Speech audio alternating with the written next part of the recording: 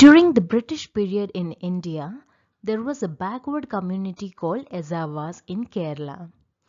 Ezavas were almost 25% of the total population in Kerala. Due to casteism, Ezavas faced many problems by the upper caste people like Brahmins. Firstly, Ezavas were not allowed to public schools like upper caste people like Brahmins. They were not allowed to politically represent like other communities. They were not allowed to do government jobs like others. Entry into the temple's roads were restricted for them. They were not allowed to wear footwear, and a lot of restrictions were put even on women's dresses.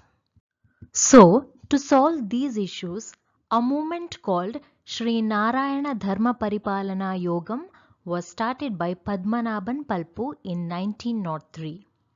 Padmanabhan Palpu was a great follower of Sree Narayana Guru. Sree Narayana Guru was a philosopher and social reformer from the same community.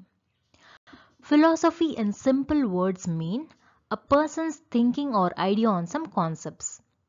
Reformer is someone who brings necessary changes or improvements to the system. Sree Narayana Guru believed that there is one caste, one religion and one God for all human beings. He believed that this can be achieved only by educating people. So, Padmanabhan started this movement with the guidance and support of his Guru.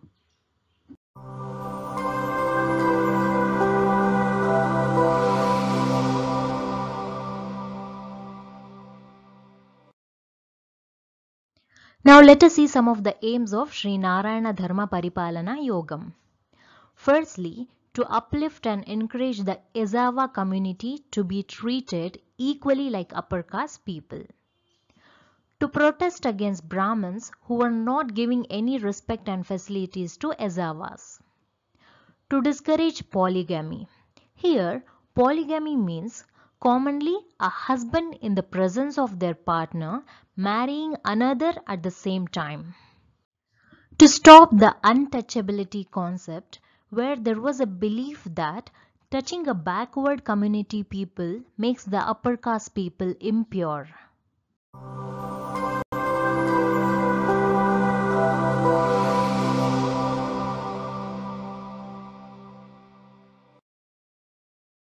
Now let us see some of the contributions of Sree Narayana Dharma Paripalana Yogam.